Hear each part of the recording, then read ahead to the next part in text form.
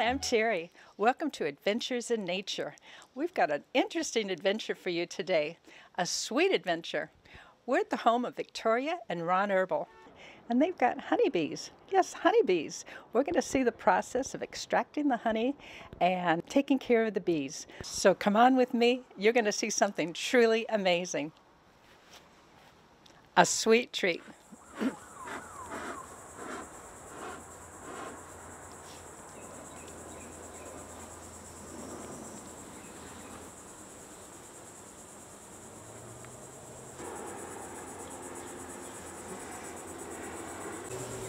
That is completely full. It's dripping with honey. And it's dripping. Oh my God.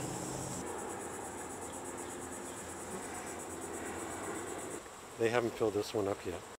They built all the comb out, but they're still filling it. It has some nectar in there now, but they haven't filled it. So this box is almost ready, and this one box is close to being ready, and this lower box is full of honey. So that'll be a good one to harvest. Hi, I'm Victoria Jackson. And I'm Ron Erbel, and this is the day that we are going to highlight our honey harvesting. I've taken a few frames of honey off from our bees, and we're going to spin it, which means we're going to bring it inside from the beehive, and then we're going to cut the caps off the comb that the bees sealed their comb with, and then we're going to put it into our spinner and get our pure liquid gold. That is KeyBee honey, if you didn't know. And I will show you each step of the way, taking the frame out, as Ron said, showing you how we open up the wax cap and how the honey comes out and spins. So Teri's here today to help us show you the whole process. Glad you could join us. And I'll be right back with a few bees. This is our backyard apiary here at Key Biscayne. There's two boxes here that you see. One is blue on the bottom, the other is blue on the bottom. Each one of those is called a colony. There's an empty box between those two boxes. That would be called a hive. That's just an empty box with nothing in it. These are the two beehives that are in our backyard. I'm going to remove one of the boxes so we can extract the honey from it. And what I'm going to do first is give the bees a little bit of smoke. It calms them down, and it actually what it does, it masks any pheromones that they may put out saying that they're being attacked. So it doesn't put them to sleep, it doesn't make them high, it just masks those pheromones. And then I'm going to take the top off, and I'm going to spray a board with some natural product called Bee Gone. It's a cherry smelling spray.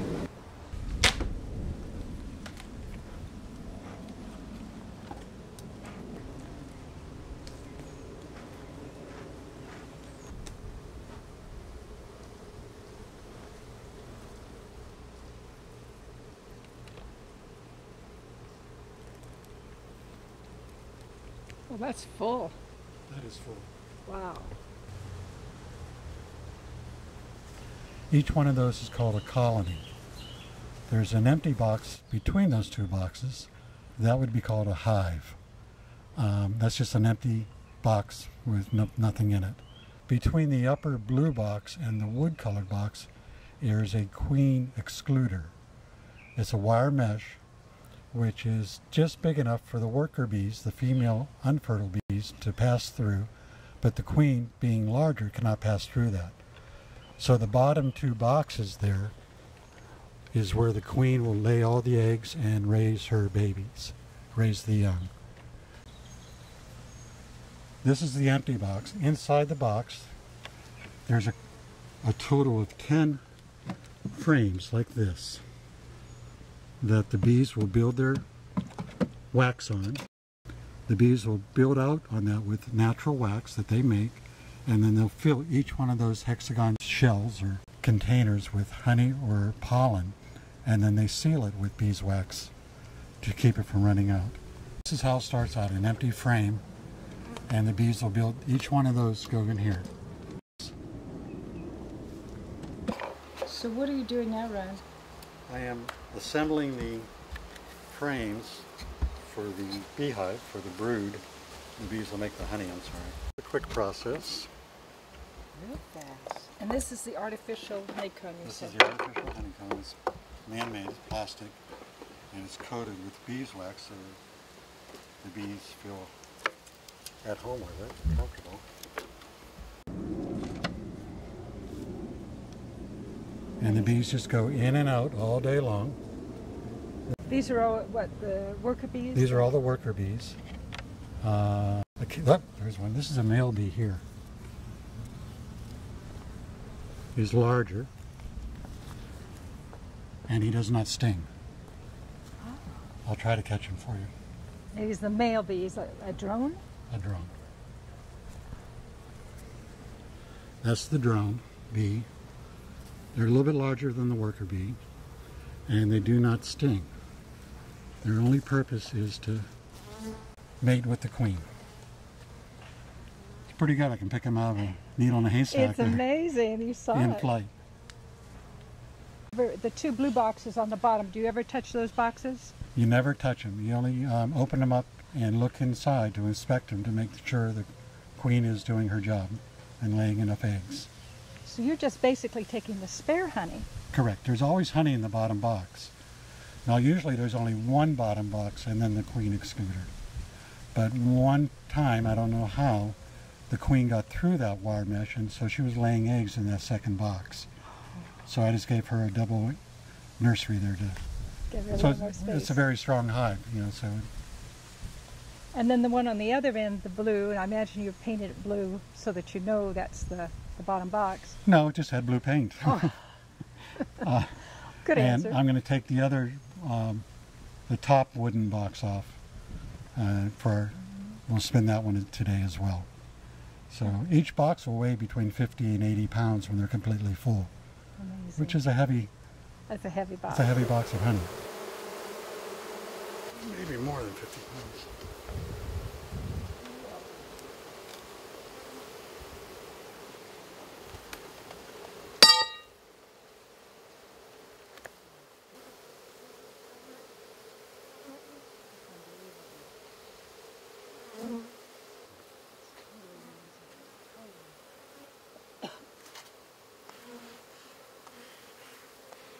I noticed there's a little water jar on the top of the box in there. Is that for something? Yes, that's a feeder, a water feeder for them. They need to have a source of water close by, and that's just one way to help them out. It's just supplying them with some additional water. We try to encourage them to stay here. How do they get into it? They don't. Well, they do from the inside. There's an opening. Oh, from underneath the wood. Underneath. So they're in the shade and they can get Right. in there. Well, they come in from the inside of They can crawl in there. Brilliant. So this is made just for bees. Just for bees. A bee watering hole. And it's just plain water. Just no plain sugar. water, no sugar. No, northern climates, the beekeepers will feed their bees a sugar water in the fall to keep them maintained through the winter months. But down here we don't need to feed our bees anything. There's enough flowers for them to go year-round, which is great because we do get a supply of honey year-round this way. And how often do you harvest your honey? Or? Usually we harvest 3 times a year. This past year, because of Hurricane Irma, we had no honey from December until now. It really hurt the bees. You figure all the wind, just blew all the flowers away and put the trees into somewhat of a shock as well. They weren't flowering as often. And did you lose a lot of bees? I lost several colonies during the hurricane from high water. This backyard had 2 feet of water in it. These hives here were okay. I had another one over in the other part of the yard. It was lower, and they were destroyed.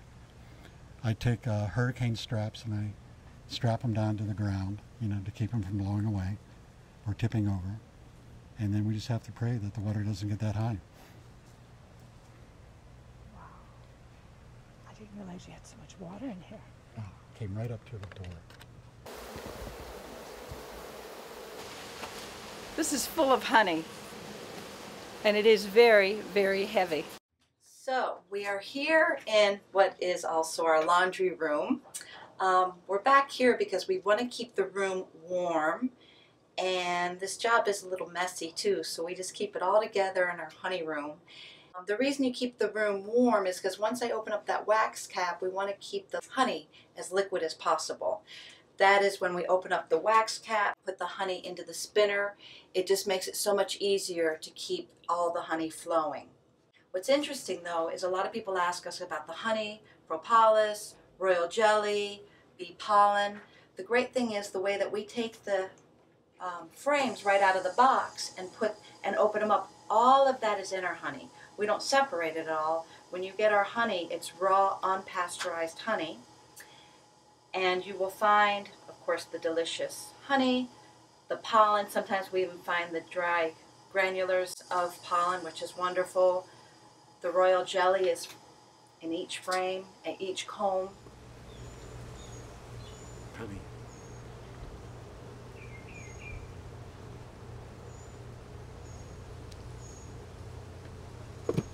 So we'll take this inside the house now, and then we'll do that whole process of spinning it and removing the honey from the comb.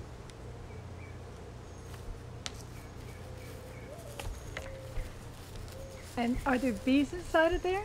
No, it's empty now because I used that beak on it and drove them all down to the bottom boxes. Unpasteurized honey. The reason this is unpasteurized is because we're taking it right out of the box, opening the wax cap, and spinning it.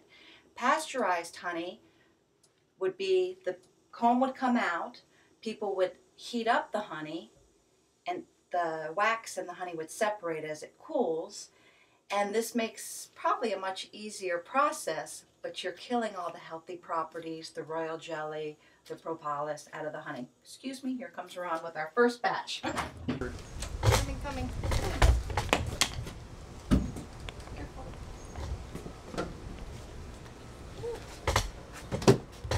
Nice. Oh, it smells good. So each one of these will go into here, 3 at a time, and we initially we scrape all of these cappings off. This is, the bees seal it so it doesn't drip out. And we scrape those cappings off, and we save the cappings because it's wax.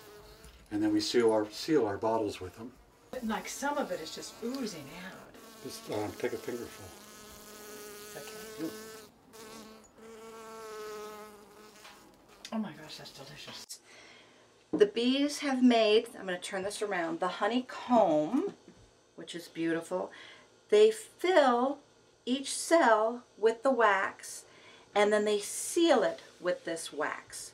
It's amazing because honey is the only food source that will never spoil unless it gets wet. It may crystallize, but it will never spoil unless it gets wet. And the bees know that, so they make this wax to protect the honey. And what happens when it gets wet? Does it mildew or something? It can start to ferment. It'll ferment. And what happens when you ferment grapes? You get wine. What happens when you ferment honey? You get mead. Mead. But that's a whole nother story. So you can see this particular frame. Some of it's covered, some of it's not. So what I'm going to do is just open up, scrape this open, and I won't scrape this. But you'll see, I'm going to go ahead and start doing this while it's nice and warm. I'm going to start the process. Oh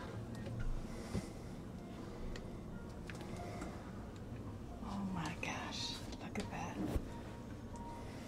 Careful. That is amazing, just amazing. This is my tool, real fancy. What I do is I literally scrape open those wax caps, and you can see the honey start coming out. So you can see, and I try to be delicate enough. I mean, it's okay if I break it, but if I scrape it gently enough and put it in, sometimes we can save some of this comb, and then the bees won't have, they'll repair it, but they can just go ahead and fill that up again. And what I'm doing in here now is I will save wax caps. We melt that down later to seal our bottles. But you can see now the honey's starting to ooze out of there. Let's scrape that one a little bit more. And what happened to the bees? They're all back at home at their hive. Wondering what happened. Okay, this is the spinner where we put the frames of honey into, and then centrifugal force. This spins and spins and spins. Right. And the centrifugal force will sling the honey out of the frame, and it all drains into here. Then we open this up, and it drains into a filter into our 5-gallon container, and then from there we just filter it one more time, and then we bottle it. So you don't have to boil it or anything? No, there's no There's heat. no heat to it There's at no all. heat treating to it at all. So I'm putting this into the spinner now, and we will put 3 of those frames in there. It's going to spin the honey out of the frame. It's like a centrifuge. It spins, and This is beautiful honey. it's a very light colored honey. Pretty.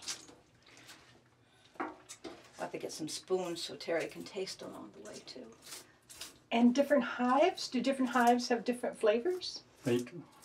It depends on their location. Whatever flowers, trees, and plants are around, that's what they'll collect. So yes, even interesting enough, we have hives located around Key Biscayne, and different boxes have different flavors because of the plants that are. Let me show you this. These dark spots in here are actually just the pure pollen. Those are quite wonderful. That's Pollen. the pollen, yes. And that's what's so expensive when you buy it separate. Yes. And sometimes, you know, we'll have to get a spoon. I'll have to give you a little bit of that too. It's quite delicious.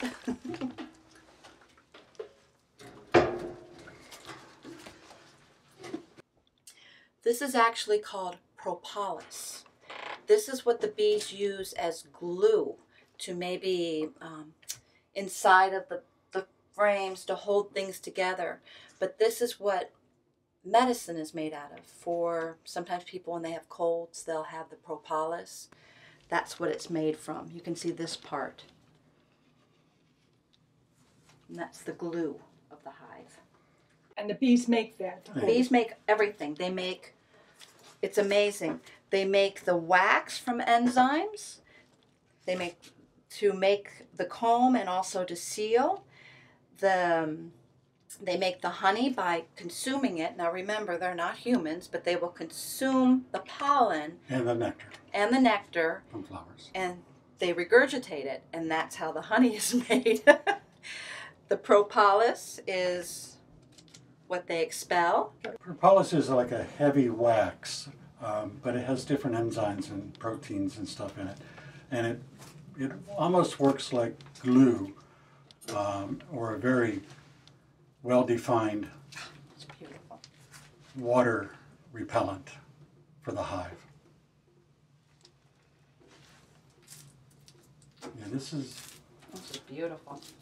again, this is a hobby for us, and we are operating under the state of Florida cottage rule process, where we're allowed to do this in our home, and we are allowed to sell the honey from our home, and we're allowed to have bees at our home.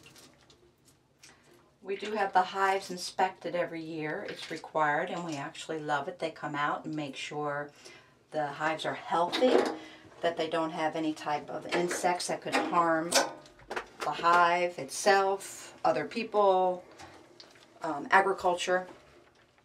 They also make sure that we do not have Africanized bees. Africanized bees can have a really bad attitude. Our bees are actually European bees. We've been told that most of the bees that we know come from Italy.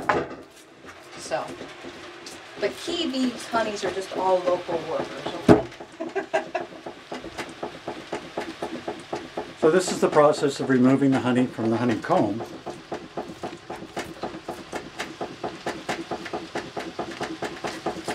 This is my spin classes, if people want to know. It smells so good. I wish we had smell-o-vision. This is perfect. Gorgeous.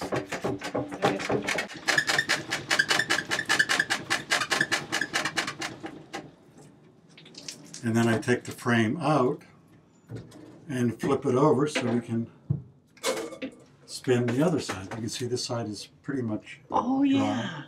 and now this one is still full.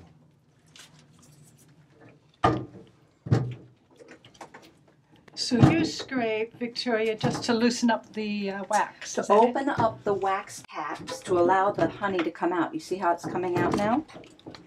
Because if not, it's all sealed. Now it's exposed, and so when it spins, it will all come out. The wax caps are here. We saved those so we have the beeswax, and actually we can make, we can make things like the candles then. How convenient.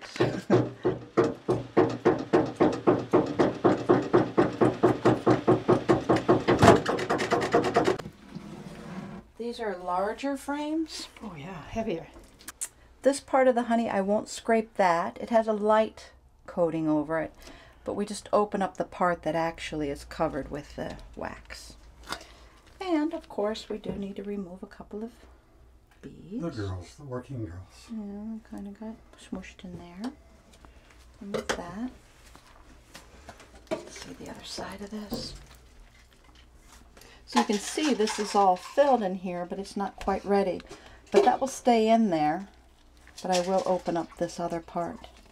They say if the comb is at least 30 to 40% capped, you can take it off.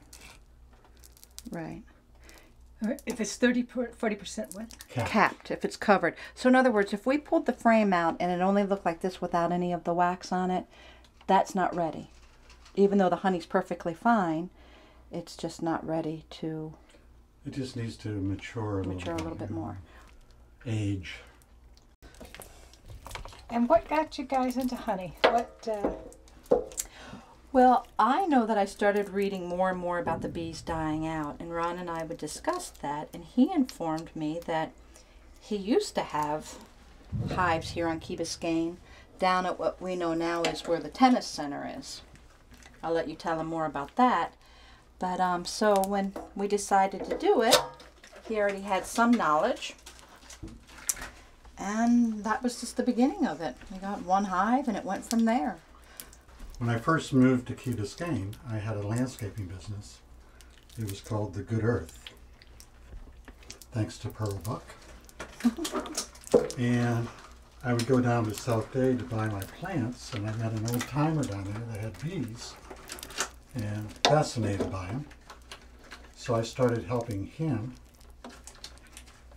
and he had 8 colonies that he was taking care of, and he passed away, and the wife said, just take the bees.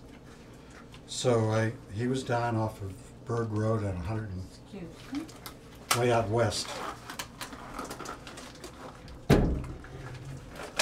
That is heavy, by the way.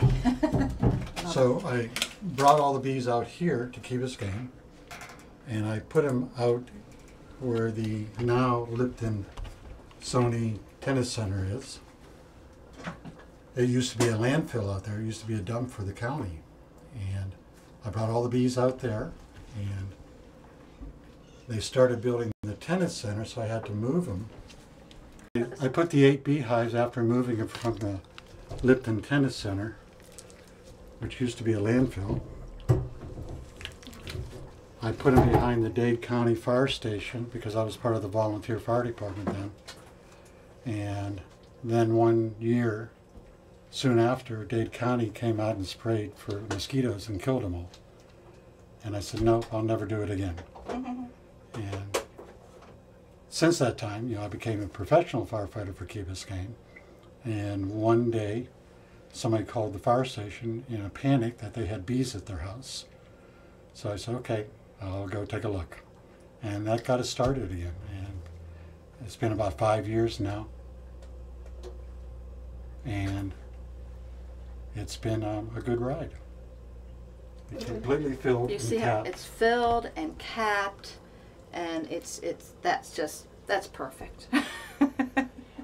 Now, in nature, if it was full like that, what would the bees do? They would, as they needed it for food source, they would chew through that wax cap, and they would eat it. It's their food.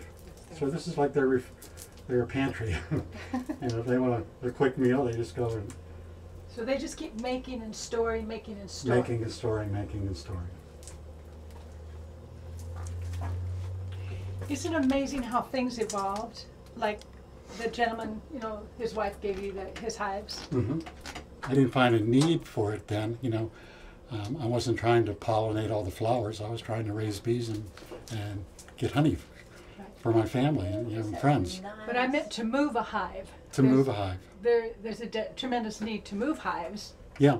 because most bee people they're exterminators. They're not bee Well, removal, it's bee extermination. That's true. We just leave it in our honey, so when you purchase our honey, you do get the pollen in there, the royal jelly, everything is in there. But this is really special when it comes in big clumps like that. We're going to let Ron have that when he comes back as a treat. The bee pollen really helps with the allergies, it helps with energy. The royal jelly, they've said, there's a lot to be said. Royal jelly also high in energy, and I'll just say for all aspects of women's problems, royal jelly is the answer. Here, Ron, a nice treat for you. Yummy. That is the best.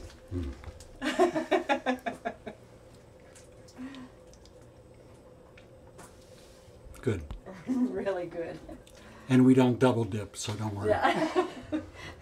How much would you say that this weighs? Just 3 pounds? I don't know, a little bit more than that. Here, take it, Ron, and put it in there. You'll tell me. That one weighs a lot. That one's about 5 pounds. No. It's probably 3 or 4 pounds.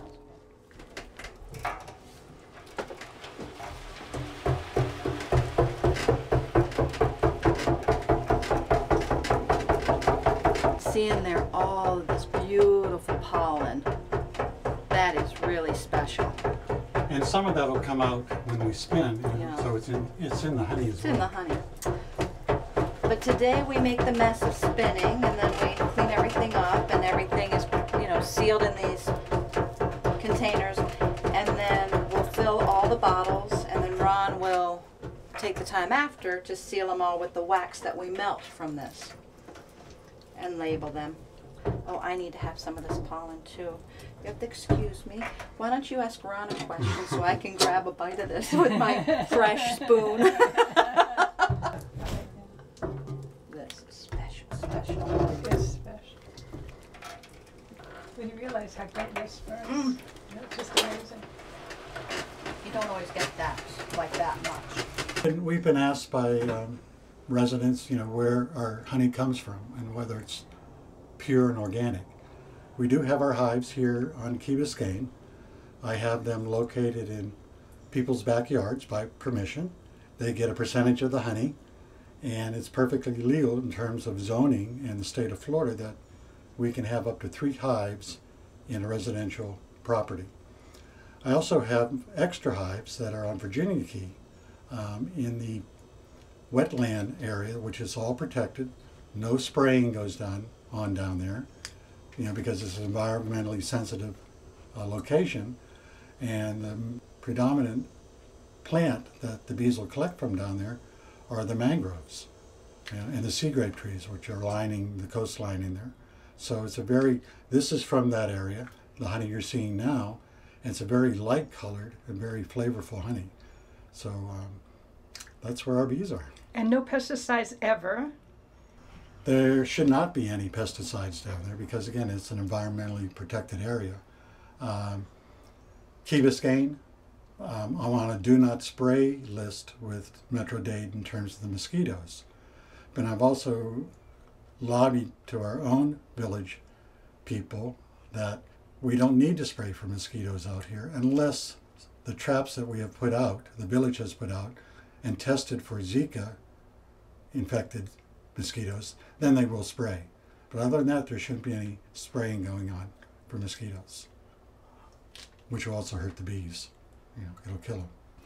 And the wax, do you do something with the wax? We do. We use that we'll melt it down, and then we'll seal our honey bottles with it.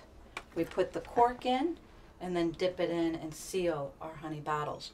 I've also started making wax candles with that, and I do plan to learn what else I can do with the wax. There's lots to do.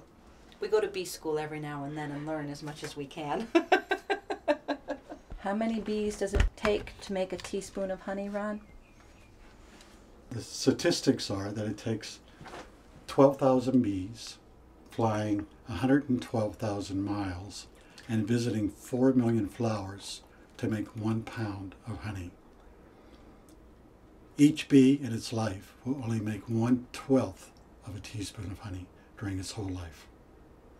And here we have gallons. Amazing. That's amazing.